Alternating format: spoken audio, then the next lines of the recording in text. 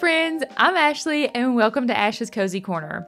I just realized that I promised this video in a different video over 2 months ago. I'm embarrassed. Better late than never though, right? There are so many options for cozy games on the Nintendo Switch, and if you're new to cozy gaming, it can be very overwhelming. While most cozy games are definitely easier and don't have much stress involved, there are some cozy games that are perfect for beginners. I made this list of 10 games that I think would be perfect for anyone just starting out with cozy gaming, as these games typically give you direction on what to do next or give you tips and passes if you get stuck. They're also not very open, with the exception of one game on this list, so you won't get overwhelmed like you could with games like Stardew Valley. Just a heads up, if you've been following my channel for a bit, you've probably heard of most of these games, if not all, as they're loved by many and for good reason. Let's start off by talking about the most well-known cozy game on the planet, Animal Crossing New Horizons. If you haven't played it yet, you need to. This game was most likely the game that got most people into cozy gaming. It came out at the perfect time, March 2020, and helped people get through a very long slump of pure crazy happening in the world. I think this is when most people realized how much cozy gaming actually helped with mental health and stress or anxiety. The official description of Animal Crossing New Horizons says this: escape to a deserted island and create your own paradise as you explore, create, and customize. Your island getaway has a wealth of natural resources that can be used to craft everything from tools to creature comforts. You can hunt down insects at the crack of dawn, decorate your paradise throughout the day, or enjoy sunset on the beach while fishing in the ocean. The time of day and season match real life, so each day on your island is a chance to check in and find new surprises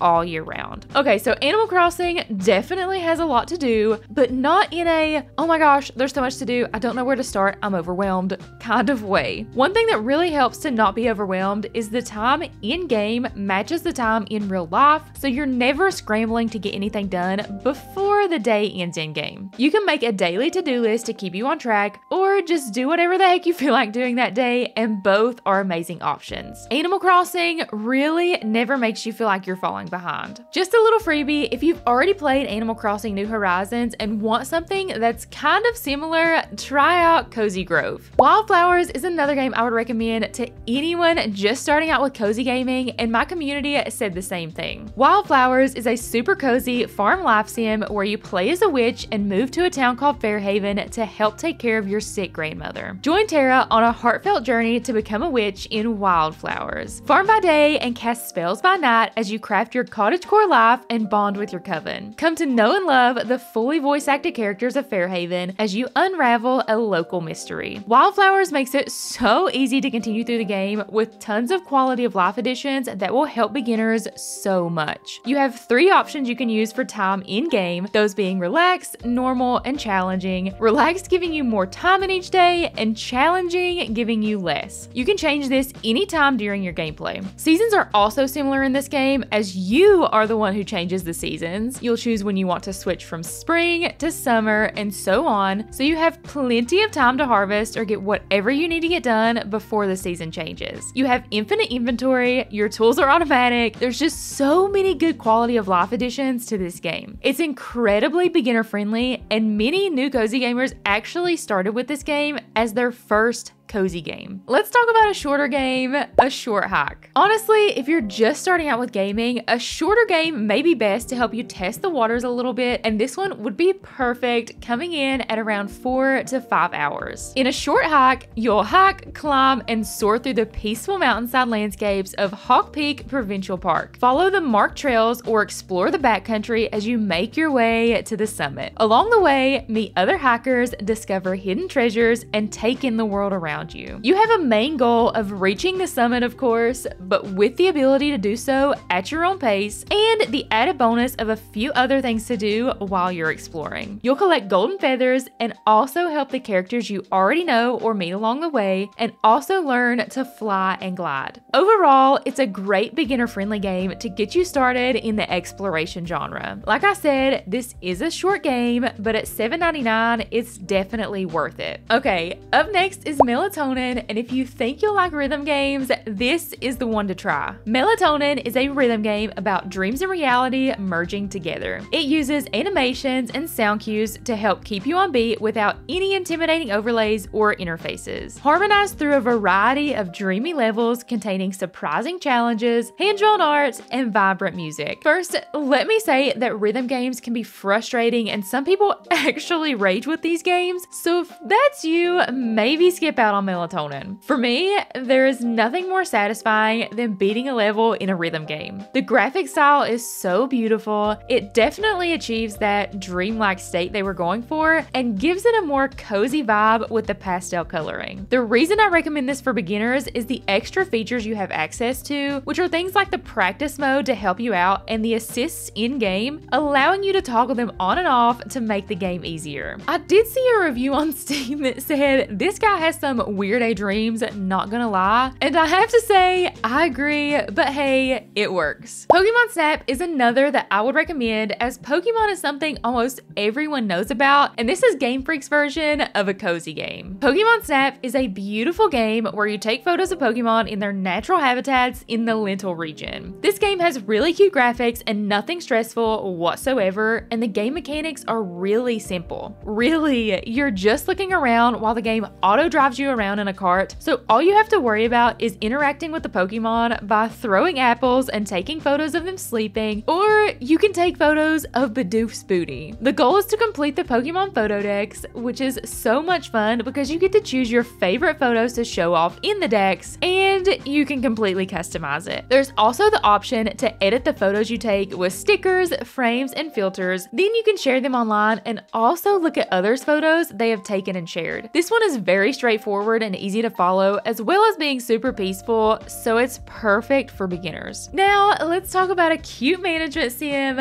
Lemon Cake. Restore an abandoned bakery and prepare pastries from farm to table. Grow fresh ingredients in the greenhouse, cook pastries and sweets in the kitchen, and serve your baked goods to hungry customers in your own shop. If you like to micromanage all the details of something like owning a bakery, but don't actually want to own a bakery, this is perfect for you. In Lemon Cake, you will be repairing an old bakery with the help of a very friendly ghost, and that includes so many jobs. Growing the food, taking care of the animals, making the recipes and baking, serving your customers, expanding your menu, and keeping track of the schedule you make, you name it. Don't think of games like Overcooked. This one is much more calm and way less challenging than other similar styled games, so it's a good intro to management games. The only downside is the price on the Switch. It is $30 compared to $15 on Steam. Sky, Children of the Light is next. This is the game I was talking about earlier that is the one exception. This game is very open. However, the gameplay mechanics are very simple, so don't worry about the open world too much, as it's not overwhelming. Sky, Children of the Light is a peaceful, award-winning MMO from the creators of Journey. Explore a beautifully animated kingdom across 7 realms and create enriching memories with other players in this delightful puzzle adventure game. I recently played through Sky, and let me just say, it is easily one of the most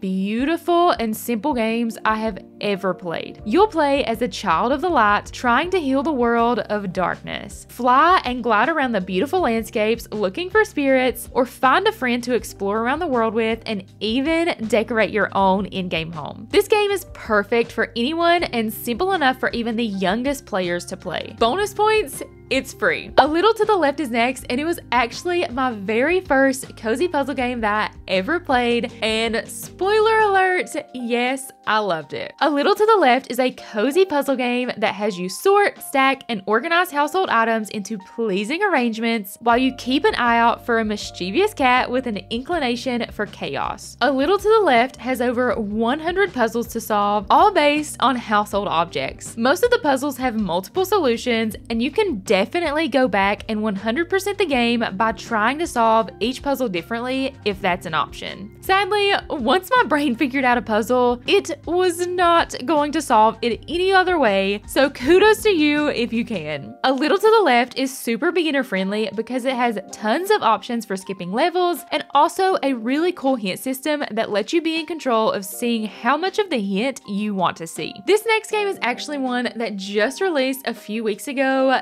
Little Kitty Big City. You're a curious little kitty with a big personality on an adventure to find your way back home. Explore the city, make new friends with stray animals, wear delightful hats, and leave more than a little chaos in your wake. After all, isn't that what cats do best? I love everything about Little Kitty Big City. This game is actually pure joy. The hilarious dialogue had me laughing every single time, and the characters are so random. I wasn't expecting some of them. I also cannot get over how freaking adorable every single hat is that you can put on the cat. That was such a nice addition that nobody knew we needed, but we needed it. Everything you ever wanted to do, but as a cat, all of the chaos you have ever dreamed of causing is in this game. Or I guess you could just be normal and fulfill the quests, but where's the fun in that? I think every game on this list is great for every age, but I think this one would be the winner of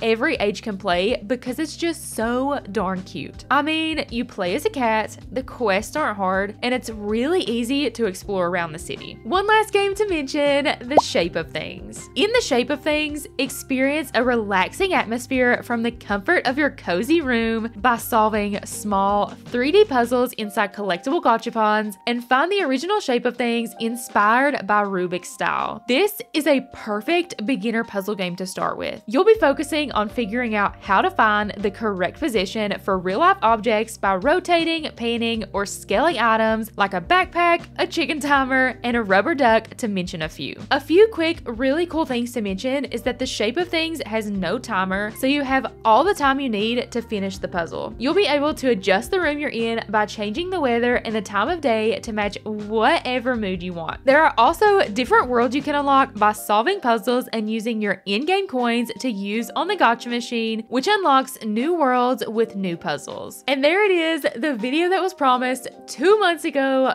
finally recorded and posted. Sometimes you just gotta call yourself out. For all you new cozy gamers out there, I hope you can find something on this list that you love. If you need any more recommendations at all, just ask in the comment section below, and don't forget to subscribe for all the cozy gaming content. Thank you all so much for watching. Have a cozy day and God bless.